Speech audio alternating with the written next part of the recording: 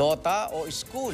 Nakaka-relate dyan ang mga estudyanteng nagpupuyat at nagtatago pa sa magulang makapag video games lang. No need to hide dahil after ng unang esports sa SEA Games, posible raw ang Bachelor of Science in Esports? Tara, let's play that vid. The enemy reaches the battlefield. Smash them! All troops deployed. Mobile Legends Bang Bang 101. Unstoppable!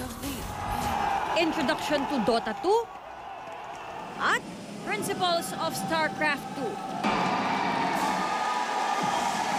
Imagine na lang kung yan ang mga subject mo sa college at ang target grades ay GG o Good Game. What if may medals din ala Team Sibol na nakatatlong gold sa SEA Games?